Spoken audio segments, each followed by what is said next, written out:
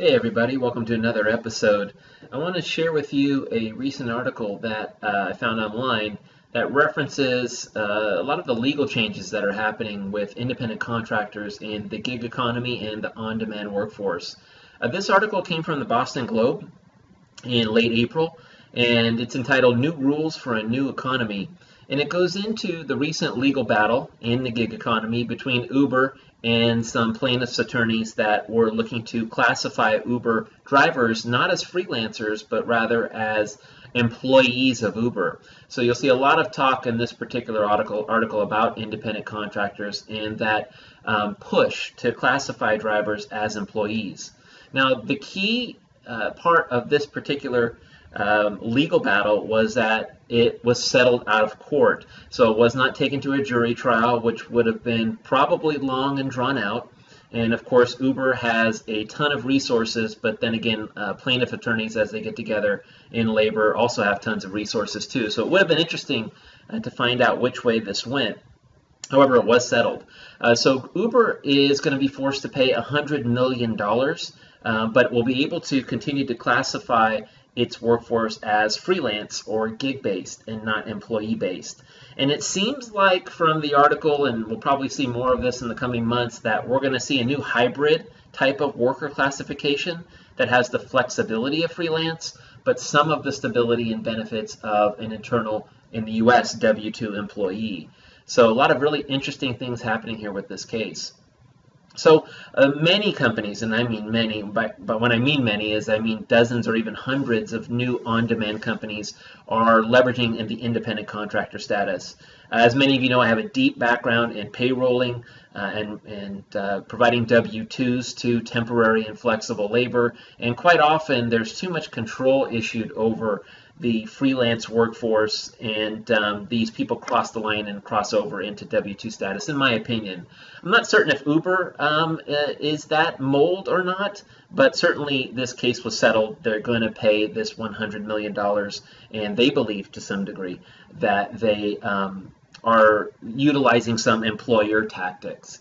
So just to continue down the article, many people are seeing this at $100 million as a small price to pay for Uber, and it probably is. You'll see here in this line right above this highlight that Uber's valued at 62 billion. So 100 million is still a lot of money regardless, but it's not as significant to a company that has a much smaller value than Uber that has 62 billion dollars. Now Uber has, at least they claim to have, 450,000 drivers using its app every month. That's a significant, incredible size workforce for such a small company. And just in Boston alone, there's 20,000 drivers. So it's a significant case that doesn't just affect a small group of drivers, but quite a few people in the industry. Now, many companies chimed in this Boston Globe article, and also some other pundits and experts, and then they realized that this could become an expensive game, quote unquote, as they write here, for new on-demand gig type companies. And it's true. A lot of these companies do seem to cross over into the W-2 universe and the employer universe, if you will, if you're not from the US.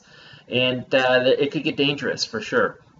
So Lyft, Uber's main competitor, also agreed to settle out of court in January. So this is something that's pervasive. And you're seeing a lot of different spin-offs of this type of driving business model that are certainly going to be affected as well. As they transition to this more hybrid employer freelance workspace, their costs are going to go up. So not that Uber is a bargain, but certainly we're going to see that smaller companies that are in the same space, their costs are going to go up, and a lot of the reason that people are leveraging this freelance workforce is because it's less expensive, not just for driving, but also for online graphic design or programming or other types of marketing. And there's a myriad of things that people are using this workforce for now. So one startup executive, Marcella Sapone, in the article said decision will likely increase their costs by 20 to 30%, which is about the range of what the burden is. Burden being the temporary staffing technical term for payroll taxes, insurance, funding, other costs to process payroll and cut checks.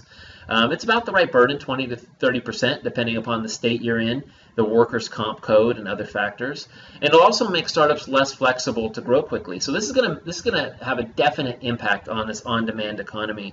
And I'm seeing a lot of companies enter the space who are super smart people, but really not experienced in the labor side. And I think that companies need to not only move fast and get a high valuation and have a proof of concept and scale and have their model work, but they need to understand the labor law around this, or else they could be running 80 miles an hour at a brick wall.